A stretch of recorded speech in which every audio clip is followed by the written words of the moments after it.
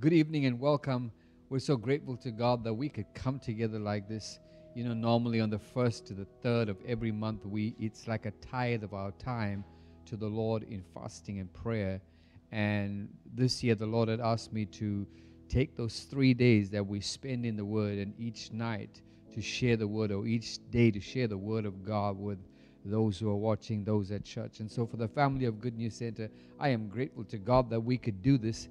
And tonight we're so excited that we can come before God and seek His face. Can you imagine the night before Jesus was going to die and the things that must have been happening, the preparation that was taking place? It is the 1st of April. And I know for many it might be April's Fool's Day, but there's no fooling around about this subject, the subject of Jesus' death, resurrection, and ascension. And we as believers have such an amazing opportunity to celebrate the life of our Lord and Savior Jesus Christ. So at this point, I want to encourage you. No, you may be going through stuff, maybe things that are happening in your life. I encourage you to share. Send us your prayer requests. Send us on a WhatsApp message or send a text message to the number that is on the screen, or you can send us an email to prayer@goodnewscenter.org. I know God is able to do exceedingly abundant, and we look forward to what God is going to do this weekend. Tonight, we have an exciting message from the servant of God, Pastor Cecil Verasamy, who is going to share the word of God with us tonight, and we're anticipating tomorrow for Pastor Kevin to share the word with us on our Good Friday celebration service. God has something amazing in store. And then don't forget, Sunday morning at 9 a.m., we are believing God for an amazing time in the presence of God. I am going to be sharing on that Resurrection Sunday. Now, just one more thing that I have to remind those who are the family of Good News Center. Don't forget that we're back again with in-person worship. So we're going to be here with Courtyard Praise at 10 a.m. Central African Time. For those of us who are here in South Africa, remember, it's Courtyard Praise at 10 a.m. Let's get ready for an exciting word from God as the servant of the Lord delivers this powerful message. Amen. God bless you.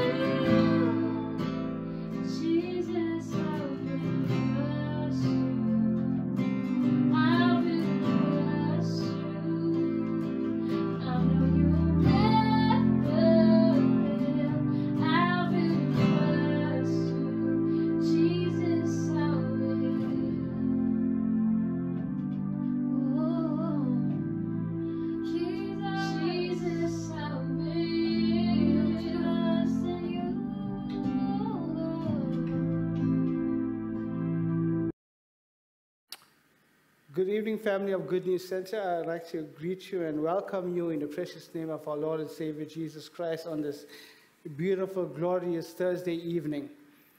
I pray that you'll have been enjoying this holy week of the Passover, as we celebrate the feast of the Passover.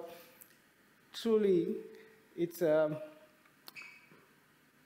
very integral part in the life of a Christian.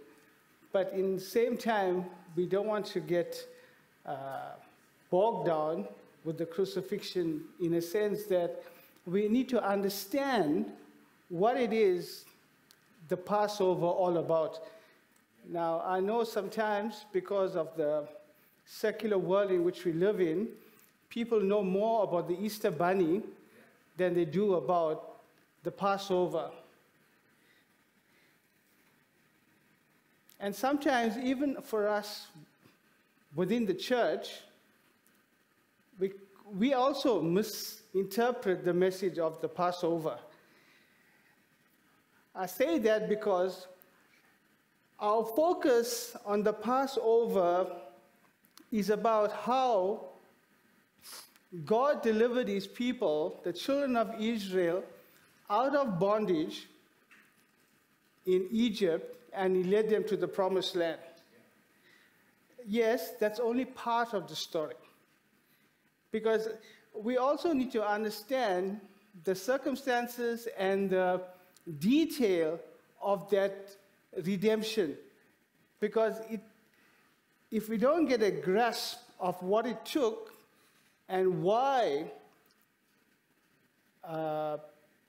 God delivered them in the way that he did, we won't understand how his redemption plan for us here today works.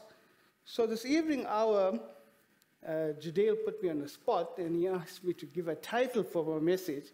Well, if you need a title for my message actually it's a question, and now Pastor has been posing a lot of questions, so let me jump on the same bandwagon. Who's your master? The basics of my scripture this evening is from Matthew chapter 6, reading from verse 24. The Bible says, "No one can serve two masters, for he will hate the one and love the other, or else he will be loyal to one and despise the other. You cannot serve God and mammon." Amen. Some interpretations of the scripture says you cannot serve God and money. So I just want to leave that scripture with you, but just go back to the story of the Passover. The story of the Passover is recorded in Exodus chapter 12. So we can read from verse 1. It may be a bit of a read, but I want us to understand some details within this story. And I'm going to focus on certain points just for the purpose of this message. Amen. If you got your Bible, let's just read. Now, the backdrop to the story. The children of Israel were in Egypt from the time that Joseph went there, and he was the one second in charge in Egypt, and then Jacob and the rest of his brothers moved over to Egypt, and they settled there. And the Bible says that over the years, after Joseph had died, there rose another leader, another Pharaoh in Egypt, who didn't know about the exploits of Joseph. And so the people of Israel began to grow, they began to multiply, and they were becoming very prosperous. So the people of Egypt became jealous, and then Pharaoh said, "Hey, if we don't control these people, they will overpower us, even with the vast majority of them." So what the children of Egypt, what they did was, they took the Israelites as slaves. And the Bible says they put on them hard tasks to perform. And the children of Israel were being burdened by the children of Egypt. And so we see much was required of them. They had to work by day and work by night, and the more they complained, the more the tasks were added to them. And so they were in a place of real bondage because there was no escape from their situation. And they began to cry out to the Lord. Then the Bible says God raised Moses, and then he chose Moses to lead his people out of Israel. And then when Moses went to Pharaoh, now we know that there were 10 plagues that God had sent over the children of Egypt so that Pharaoh would release the children of Israel. Well, we're not going to discuss the other 9, but we're going to focus on this one, the 10th plague, which is why we celebrate, not because of the plague, but what God did during this time. And so Passover is the backdrop to the story. So reading from Exodus chapter 12, reading from verse 31. Exodus chapter 12, verse 31. The Bible said, "Then he called for Moses and Aaron by night and said, 'Rise, go out from among my people, both you and the children of Israel.' And no, I've gone ahead of the story. Sorry, let's read from verse 1. Forgive me. Now the Lord spoke to Moses and Aaron in the land of Egypt, saying, 'This month shall be your beginning of months. It shall be the first month of the year to you. Speak to all the congregation of Israel, saying, on the 10th of this month, every man shall take for himself a lamb, according to the house of his father, a lamb for a household. And if the household is too small for the lamb, let him and his neighbor next to his house take it according to the number of the persons. According to each man's need, you shall make your count for the lamb. Your lamb shall be without blemish, a male of the first year. You may take it from the sheep or from the goats. Now you shall keep it until the 14th day of the same month. Then the whole assembly of the congregation of Israel shall kill it at twilight, and they shall take some of the blood and put it on the 2 doorposts and on the lintel of the houses where they eat it. Then they shall heat the flesh on that night, roasted in fire, with unleavened bread, and with bitter herbs they shall eat it. Do not eat it raw, nor boiled at all with water, but roasted in fire, its head with its legs and its entrails. You shall let none of it remain until morning. And what remains of it until morning you shall burn with fire. And thus you shall eat it, with a belt on your waist, your sandals on your feet, and your staff in your hand. So you shall eat it in haste. It is the Lord's Passover. For I will pass through the land of Egypt on that night, and will strike all the firstborn in the land of Egypt, both man and beast. And against all the gods of Egypt I will execute judgment. I am the Lord. Now the blood shall be a sign for you on the houses where you are. And when I see the blood, I will pass over you, and the plague shall not be on you to destroy you when I strike the land of Egypt.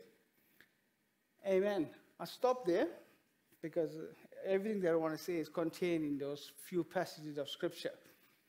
Now, as I said, the children of Israel were in Egypt and they were under bondage because they were slaves to the Egyptian people. And Pharaoh had a cruel hold on him because for each plague, when it was over, he increased the workload. So the children of Israel were really burdened.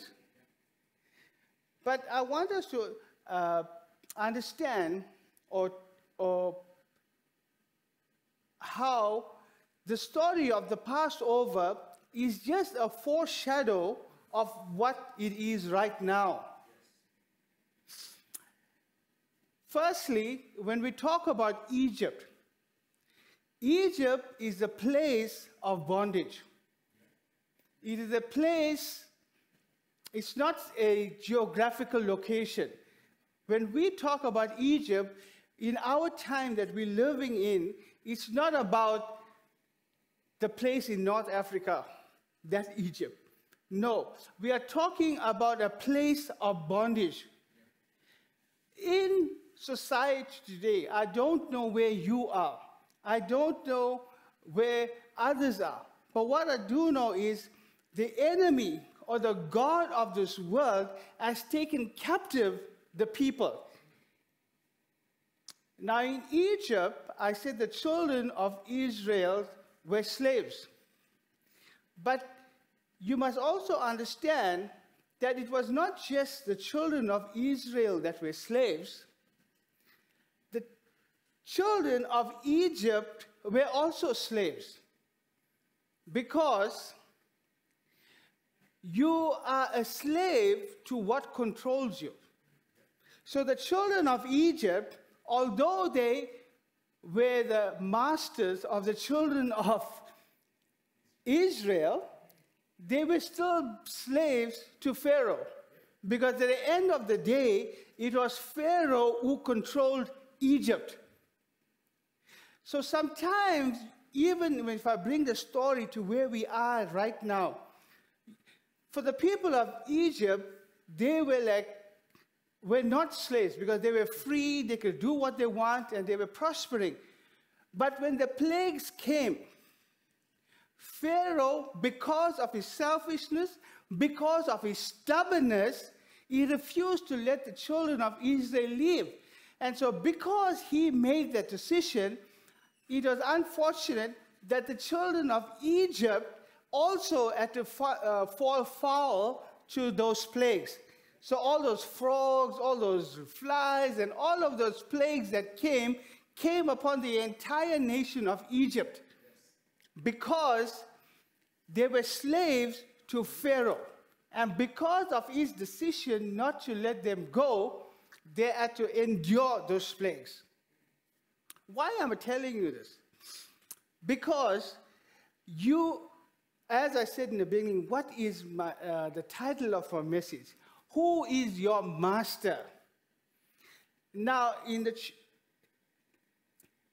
for the children of Israel, they wanted to leave Egypt so that they could go and serve their God. So their master was the Lord God Almighty. In Egypt, they couldn't do that, because in Egypt, Pharaoh was God.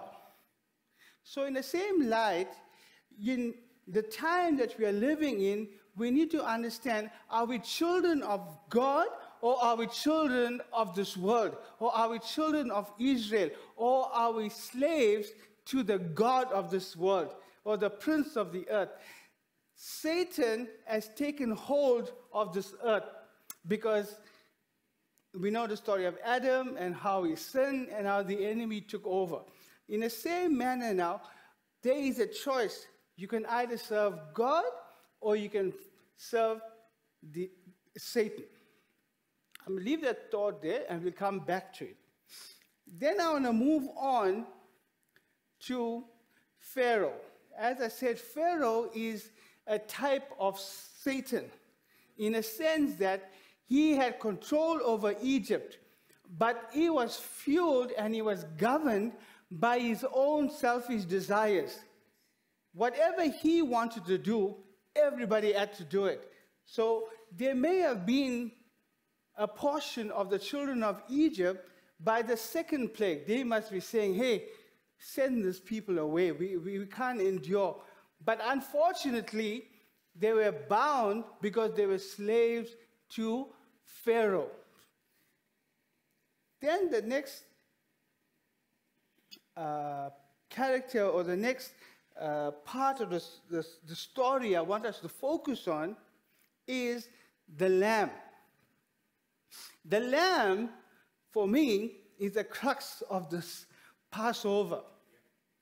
Because the lamb had to be without spot, without blemish. The lamb had to be completely destroyed. There couldn't be any leftovers. So the lamb paid with its life. And it was the blood of the lamb that was applied on the doorposts and on the lintels of the windows. So at the end of the day, when the angel of death passed over Egypt, when he saw the blood of the lamb, he passed over those houses, and then the firstborn was not touched. Now, when God gave the instructions to Moses, he gave specific details on how they need to prepare the lamb. He gave specific details on how they need to consume the lamb, because God loves the bride. That's why he said, just don't boil it or anything, just put it on a roast. So that's why I also love brides. But anyway, that's... So even as they followed the instructions, now just say for argument's sake, that they didn't follow something in that instruction. Just say that they took any lamb. Guaranteed the firstborn in that household died. If they didn't, somebody didn't like the bride, they reckon, no, they said, let's boil the lamb. Too bad. Death came to your house. So you had to follow everything that God said in order to survive the plague of death. So even as the angel of death passed over, it was how the lamb was consumed, how the blood was applied. It was everything of how you followed the instructions. Did you do it according to how God commanded, or did you do it your own way? Well, guaranteed, if you didn't do it the way God commanded it, death visited your house. And then the other thing on the focus on the lamb, God gave very specific instructions of when you are eating the lamb. You gotta tuck your cloak under your belt. That means you must have your belt tied around you. You must have sandals on your feet, and you must have your staff in your hand. Now, I don't know about you, but generally when we come home, first thing we kick off our sandals. If you, as muscular as I am, you loosen your belt just so that your tummy can breathe a little. And you just want to just sit back, nothing in your hands, and relax. Because that is your comfort zone. But here God was telling them, when you consume this lamb, I want you all to, because this is how I get ready to go to work. Have my belt tucked in, have my staff in my hand. Okay, we're not getting staffs now, but your lunch in your hand. You don't forget your lunch. So you prepare yourself for activity. You prepare yourself to go do something. So in the evening when you come, you just throw everything and you take your feet off and relax. But I want us to understand the mindset of what God was doing. God was, in a way, was telling them, hey, I want to take you out of your comfort zone. Get ready, because we're going to go on a journey. I'm going to take you somewhere. Yes. So today, deliverance is going to come to you. But are you ready to leave? Imagine now if you're ready to leave, and when they say go, you're running around looking for your belts, you're looking for your sandals, you're looking for your stuff. But then Pharaoh would have changed his mind. Because when God says move, believe me, you got to be ready to move. So in the same light, carry the same thought, even as we come into this modern time.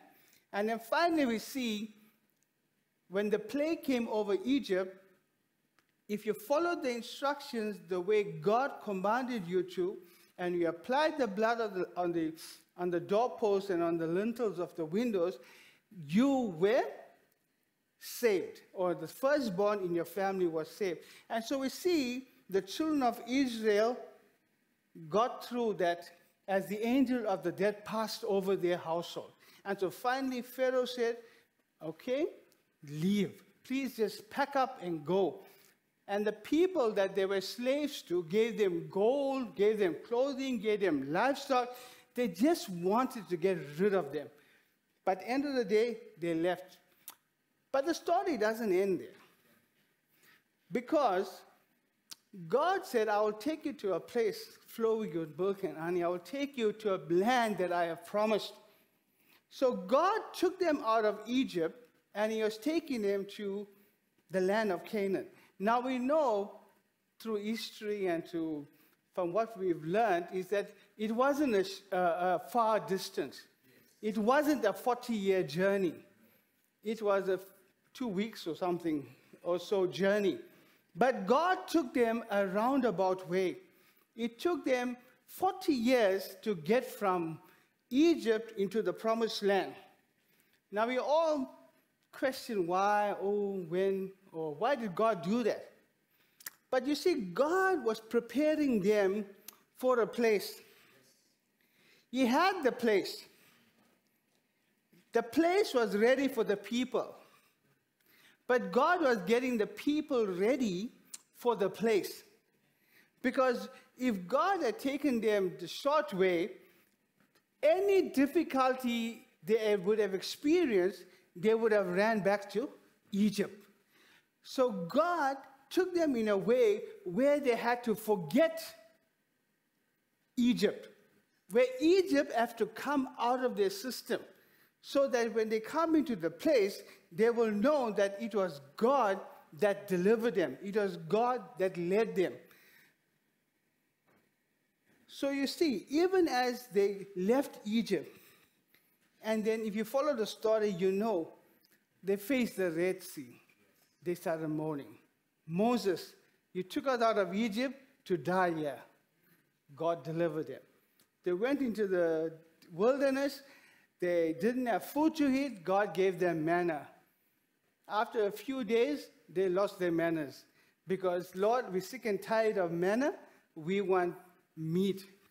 So God gave them not enough. They ate the whole land. The Bible said you had to consume the whole land. But after a while, they wanted meat. So God sent meat, the quails, and they wanted water. He gave them water from the rock. So there was nothing that they needed. But what was God showing them in all of this?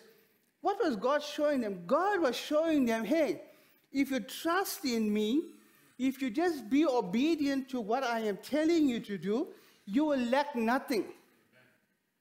Just trust me. Just trust me.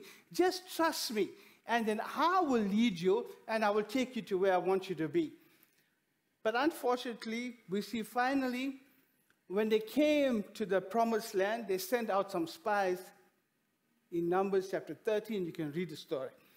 They sent some spies to spy out the land. And when they went to spy out the land, the Bible says they were excited because the land was truly, they said, this is a land flowing with milk and honey. They were amazed at the fruit and how beautiful it was. But then again, they became afraid because they saw the people that inhabited the land. They saw that they were giants. They saw that these guys were big and strong, and the cities around them had strong walls and very fortified cities. And so they became afraid. And so because of their unbelief, the Bible said, because you all refused to trust me, it was only Caleb and Joshua that said, hey, we can take these people on. Let us go in and let us take the city. But the rest of the 10 other spies convinced the people, hey, we can't do it. And so God was angry with them. And he said, this generation shall not enter into the promised land. And we see the entire generation didn't enter into the promised land. It was only Caleb and Joshua from that generation that went in. So what am I saying in all of the story? Passover for that generation was of no effect, because when they could have died in Egypt, but they didn't die in Egypt, they died in the wilderness. So they died not experiencing the benefit of the Passover. They died not fully understanding that God had taken them out of something and he was taking them into something. And because of their unbelief, because they refused to trust in him, they lost out on the opportunity to inhabit the promised land. So now bringing the story to us here today, the Bible says that God so loved the world. He saw the world was in bondage under Satan. And when people are crying out, now even if you look around us, people are in a crisis situation because there's so much that is happening. People are being depressed. People are being oppressed. People are being suppressed. All of these things are happening and people are crying out. And all of them are saying, where is God? Why is he not listening? But the Bible says that God has provided a way out of the situation. You are in bondage. And so he sent his son to redeem us out of that bondage. So if you are in a place right now of depression, if you are in a place right now of oppression, if you are at a place now where you don't know where to turn to, I want to tell you first, you are in Egypt. And when the angel of death passes over you, you got no chance because you are marked for death. But God has provided an opportunity for you. If you receive Jesus as the Lord and Savior Jesus Christ, if you receive him as the Lord and Savior, if you believe and trust in God, the Bible says the blood that Jesus shed on the cross of Calvary is applied over your life on the altar of heaven. And so you now, where you were once marked for death, you are now marked for life. So God, through the precious blood of Jesus, has redeemed us from being slaves to Satan. But the Bible says you are now slaves to righteousness, to God. So you may ask the question here, why would I want to be a slave? Because I'm a slave to Satan, I'm a slave to God. Well, unfortunately, that is the only choice you have. Because if you're not a slave to the righteousness, if you are not slave to God, then you are a slave to the enemy. Where the enemy, under his slavery, you are marked for death. But under the Lord's slavery, you are marked for life. I mean, that's a no-brainer right there. Because the blood of Jesus has transferred us out of darkness and into light. He has transferred us out of death and into life. So now, I ask the question, whom will you serve? Who is your master? Is Satan your master and he has you marked for death?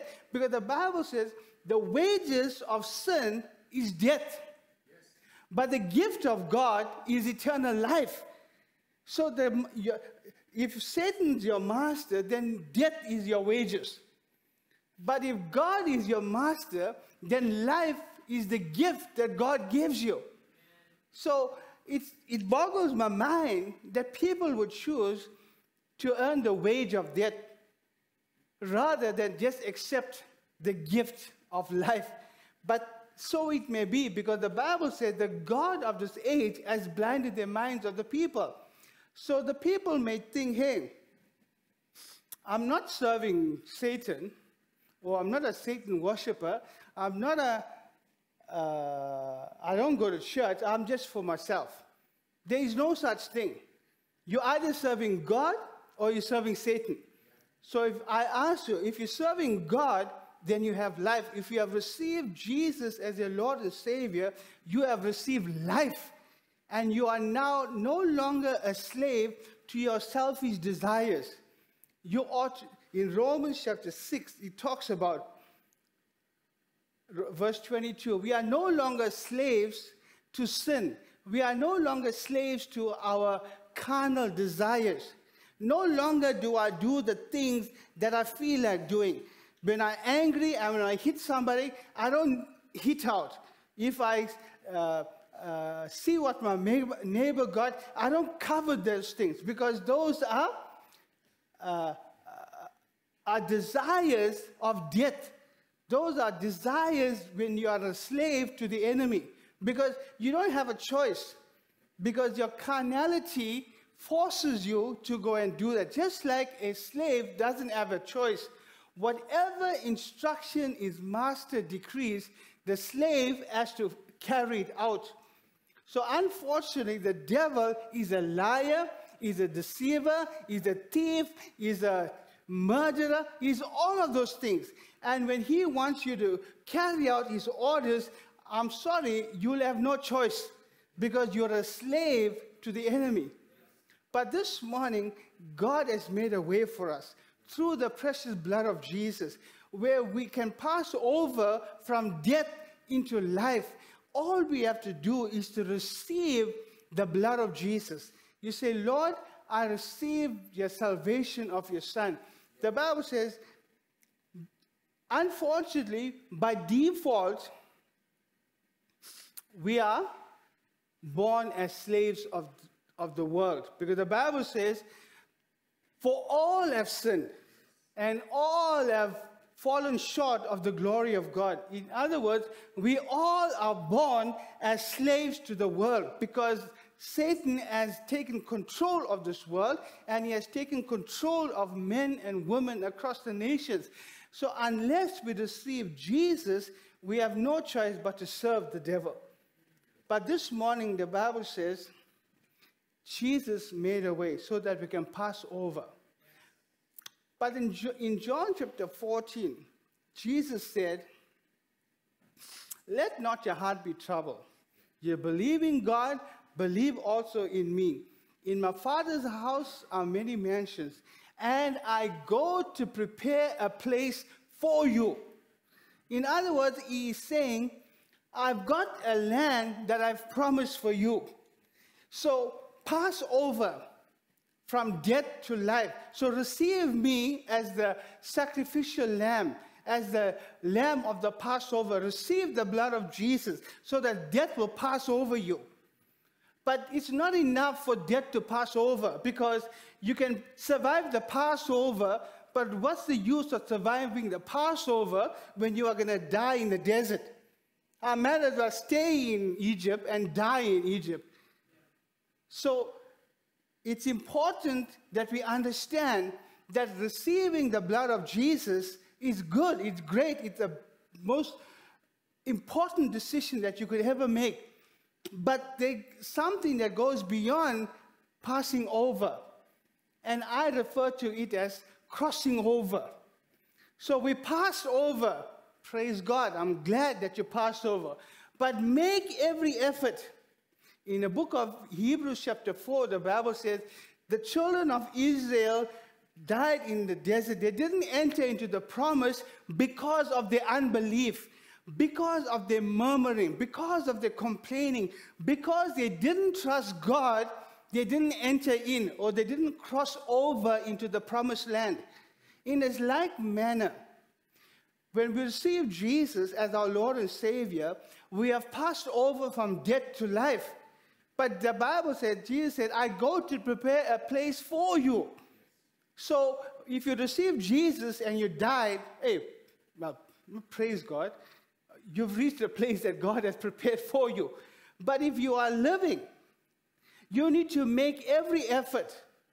In Hebrews chapter 4, verse 11, the Bible says, we need to make every effort to enter into that rest. So now that you've passed over, you've been passed over from death into life. Now you need to make every effort that you cross over from this world into the place that God has prepared for you. Now, the place that God has prepared for you is the place where He is. Because Jesus said, where I am, there you may be also. If there's one thing that God always does, He always prepares the place first. In the beginning, God created the heaven and the earth. And in the end, He created, not in the end, later on He created man. So He created the place, and then He put man in the place that He created. He had a promised land for them. So He took them out of Egypt into the promised land. God has a place for every single one of us. I'm not talking about heaven being their place. Eventually, we will get into heaven when we pass on. But when you are in the earth, the Bible says in Psalms chapter 91, He that dwelleth in the secret place of the Most High. So the Lord has a secret place for you and I. And we must make every effort to enter into that rest that He has prepared for us. So how do we make that effort? The Bible says, now that you've been transferred out of the slavery to death and to sin, you now become a slave to righteousness. Romans chapter 6, you can read about being transferred from slavery to righteousness. So we have to live a life that is pleasing to Abba Father. Just like how He gave specific instructions for the children of Israel in how they need to pass over. In the same manner, to cross over, God has given you specific instructions. And to know that instruction, you got to know His word. We got to understand His word. We got to be obedient to His word. So you see, there is no longer a sacrifice required. I say that, but I'm going to contradict myself just now. But we'll get there just now. You don't have to sacrifice anything. There's no more death required. It's now about receiving the promise that God has for us. It is now about getting into a place with God and knowing that no matter what you go through, quit the murmuring, quit the grumbling, quit all the nonsense that we've been talking about. As soon as we face a situation, oh, where are you, Lord, and panic. The Bible said you need to come to a place of rest. And that place of rest is in God, in knowing who God is, in knowing that no matter what you're facing, your God will see you through. Abba Father said He will never leave us nor forsake us. But even at this time, the Bible pastor on Tuesday spoke about, why are you fearful? Do not be afraid, he says, but yet we are fearful. He says, no matter what the storms may come and the winds may blow, know that I am in the boat. I am with you. So whatever challenge you're going through, whatever you're facing, know that the promise of God is yea and amen. In the sense that whatever God said He will do, we got to have the faith and the trust in Him to know that He will see us through. So Passover, as I said, was good. But it's the crossing over that is just as important. Passover was the sacrifice that Jesus made. Jesus was the lamb for Passover. He was the sacrificial life for the Passover. He gave His life. And He didn't give He gave His everything. There was nothing more that Jesus could give for us. He paid with His life. The Bible says every drop of blood was drained out of His body. That means there was no life, because the life of the blood of the flesh is in the blood. So if there's no blood, there's no life. So He gave His everything. So Jesus died, and because of His death, we have been passed over from death into life. So He went from life to death so that we could go from death to life. But the Bible says that when Jesus died and when we receive Jesus, we are baptized in with him into that death. So we died with Jesus and we rose with Jesus. So we no longer have to be afraid of anything because God is our master. He is our shepherd. He is our leader. And so if God is our master, then must you not obey your master? Because the Bible says you cannot have two masters. You can you either serve one or the other. So the Bible says, if you have, so I am saying, if you have passed over into righteousness, if you have passed over from death to life, then you have an obligation, or you have a mandatory duty to carry out the instructions of your master. Now, if you're looking at Matthew chapter 6, let's go back to just before verse 24. He talks about treasures. So wherever you lay your treasure, that is where your heart is. Amen? Let's read that so I don't get it wrong. The Bible says in verse 19, do not lay up for yourselves treasures on earth, where moth and rust destroy, and where thieves break in and steal. But lay up for yourself treasures in heaven, where neither moth nor rust destroys, and where thieves do not break in and steal. For where your treasure is, there your heart will be also. So you recall when the children of Israel when they had to eat the lamb, they had to follow three things. The belt, the coat had to be tucked into the belt. They had to have sandals on their feet, and they had to have the staff. Meaning, Egypt wasn't their location anymore. God was taking them out of there into a place. So God was taking them out of their comfort zone to another place. So when we receive Jesus as our Lord and Savior, we have to understand that this world is not our home. The Bible says, Jesus said, I go to prepare a place for you. So while we are here on the earth, we have to be ready for that place. So we have to have the belt of righteousness, the belt of truth. We have to have our feet shod with the gospel of the peace. We got to have our staff in our hand, but our staff is the sword of the Spirit, which is the word of God. So with these three things, we walk on this earth. The Bible says we are in this world, but we are not of this world, because we are just now in our wilderness period. We are going through this world because we are getting into the place that God has prepared for us. So the Bible says, where your treasure is, that's where your heart will be. So if you make this earth your treasure, if the gold, the silver, and the things of this world are your treasures, then tell me what? Then I'll tell you what. You're going to kick off your sandals. You're going to loosen your belt. You're going to lay down your stuff because you are at home, because this is where your treasure is. But when you're a child of God, you understand and you recognize that this world is not my home. I'm just passing through it because I'm going to cross over into the place where God has for me. And because my mindset is set on the things that are above, my mind is set on the things that are eternal. Being a slave to this world means that I will die in this world. But when you're a slave to the Most High God, you will die to eternal life. Imagine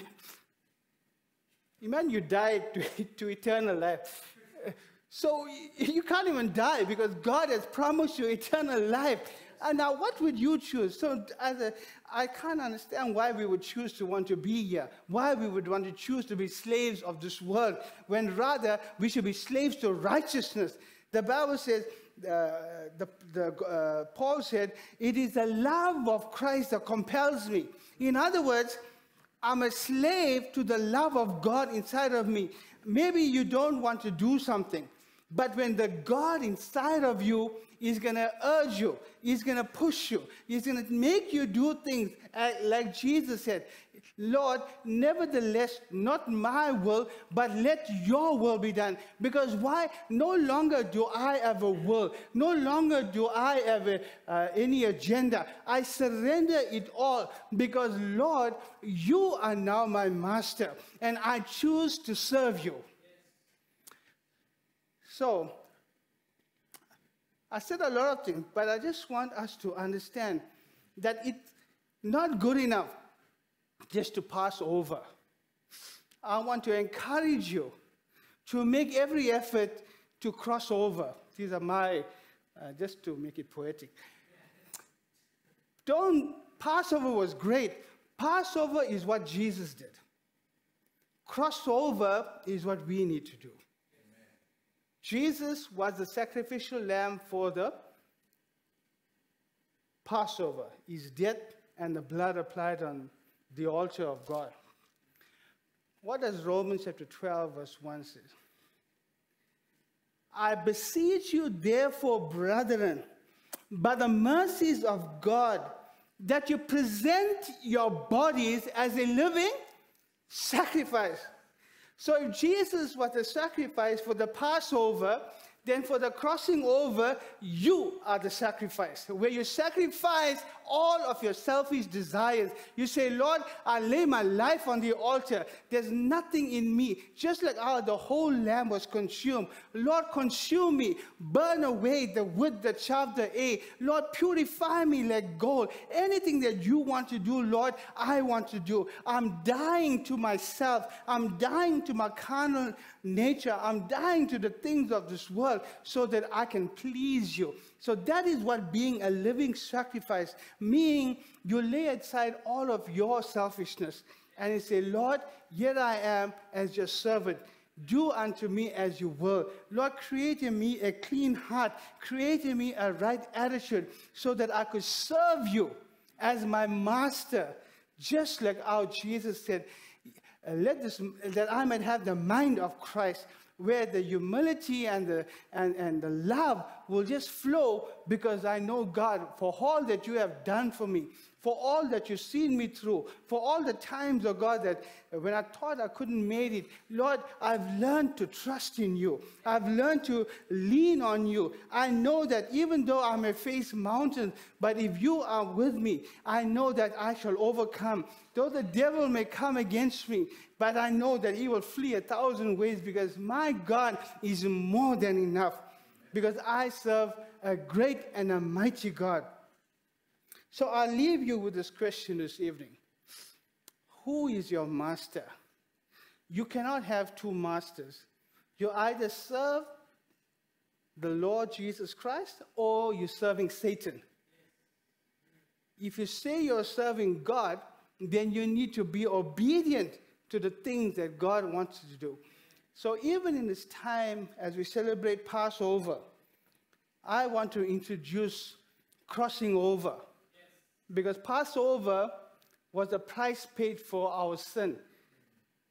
Death was required, so God paid the price for that. But crossing over, you can't guarantee because it's what you got to do. It is your choice. It is what you have to do in order to know that at the time when the trumpet of the Lord shall sound and we stand before our Heavenly Father, He can reach out and say, enter into your rest. Well done, my good and faithful servant. So, once again, I want to encourage you. Make every effort, according to Hebrews chapter 4, verse 11. Make every effort to cross over into the rest that God had prepared for us. Amen. So even in this time of this Passover, and even as we go into the Good Friday and the crucifixion, sometimes we are filled with mourning, and some of us have this sad expression. Yes, we don't want to nullify or make of no effect what Jesus went through. We fully understand. But if you don't understand why he did what he did, then you are making his death of no effect. You are making the price that he paid of no effect. So the only way to show Jesus how much we love him and how much we are grateful for what he has done, you ought to live a life that is pleasing to him. You have to live your life according to the instructions of your master. Don't say if you're a slave to righteousness when you are following your own selfish desires. You're only fooling yourself. If you say you're a slave to righteousness, then you have to know the word of God, you have to apply the word of God, and you have to be obedient. Because obedience is better than sacrifice. Amen. Shall we pray? Our dear God and Heavenly Father, we thank you, O Lord, for this opportunity to call upon your name. Lord, truly our hearts are filled with praise, with gratitude, oh God, when we consider, oh God, the sacrifice that you made on that cross, that through your precious blood that is forever applied on the altar of heaven. It is the blood of Jesus that speaks a better word than the blood of Abel. It is the blood of Jesus that has set us free from the curse of death. And so, Lord, we give you all the praise, the glory and the honor that you loved us, oh God, to shed your life, your blood for us, oh God. But Lord, I pray this evening hour for my brothers and my sisters, that every single one of us, oh God, that we will not just accept your death and think that we have made it, oh God, but Lord, for each day that we live, we need your presence. We need you, oh God, to lead us, to direct us, oh God, because we don't want to be slaves to sin. We don't want to be slaves to our selfish desires, but Lord, we want to be slaves to righteousness, oh God, knowing that you are our Lord, you are our God, and even as you have declared and decreed, Father, we want to be obedient to your voice, oh God. Father, we cannot do it on our own strength. So that is why you gave us Holy Spirit, because what the law was not able to do, Lord, by your Spirit in us, oh God, we are able to overcome, oh God. And even as you teach us your word, teach us the truth of your word so that we could apply it in our life, and that we will not just pass over, but that we will cross over, oh God, into the place that you have prepared for us. And so I thank you once again, oh God. I give you all the praise, I give you all the glory, and give you all the honor, because we know, oh God, that you, oh Lord God, will never leave us, nor will you forsake us, for you are our shepherd. Thank you, and we give you all the praise in the name of Jesus. Amen. Amen. Amen. Good night. God bless. Wow, what an amazing word of God. Thank you, Pastor Cecil, for delivering that message from the Lord for us today. I know that you received something, and our prayer is that you'll continue delving in the Word of God. Stay in the Word of God. Make that move. Cross over. Come to the place that the Lord wants you to be at. God has something amazing in store for you. Amen. Now, once again, let me remind you, tomorrow morning at 9 a.m., we are going to be live streaming our services on YouTube and Facebook again. And then at 10 a.m., here in person, 16 Netley Place, is Courtyard Praise. We look forward to you joining us for the celebration. And then Sunday morning, 9 a.m. is our live stream service on YouTube and Facebook again. And at 10 a.m. is Courtyard Praise in person at 16 Netley Place, Malvern, KwaZulu-Natal. Now, I know God has things that He's doing in your life. Share with us. Let us know what's happening. Like our page. Subscribe to the YouTube channel. Follow us on Facebook.